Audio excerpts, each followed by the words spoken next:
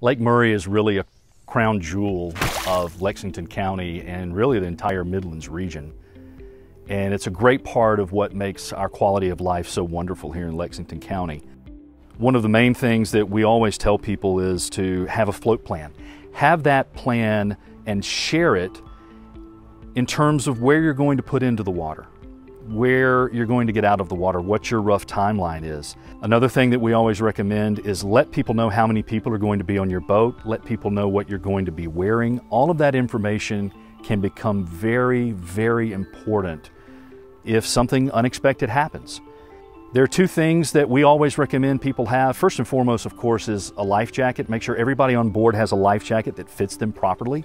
Then we also recommend, in this day and age, put a weather app on your phone. The reason that weather app is so crucial is because it can alert you to incoming weather situations that could make it hazardous for you to be on the water. It is helpful to first responders if a need arises for us to find you, for us to search for you, and for us to rescue you. The stay rule is important. Stay afloat, stay with your boat, stay still, and stay as warm and as dry as possible.